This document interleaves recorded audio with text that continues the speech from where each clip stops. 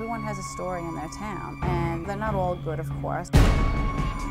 That's where I saw whatever it was, like just floating up in the air and come down. Weird stuff that goes on here daily. There's two stories. One is a rumor saying that some teenage boys had a suicide pact and hung themselves. Get to the bridge. You stop there and you flash your headlights 3 times. Supposedly, you're supposed to see the shadows of them hanging.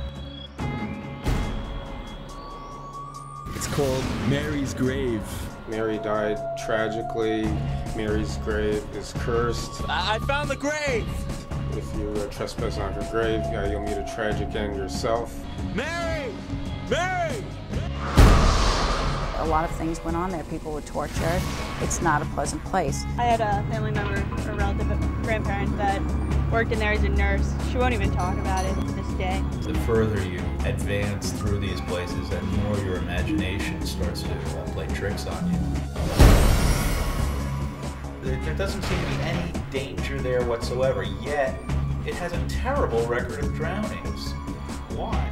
The Lady of the Lake, there are so many stories, and it's all revolving around this Indian princess that supposedly drowned there. Which came first, the drownings or the stories of the drownings?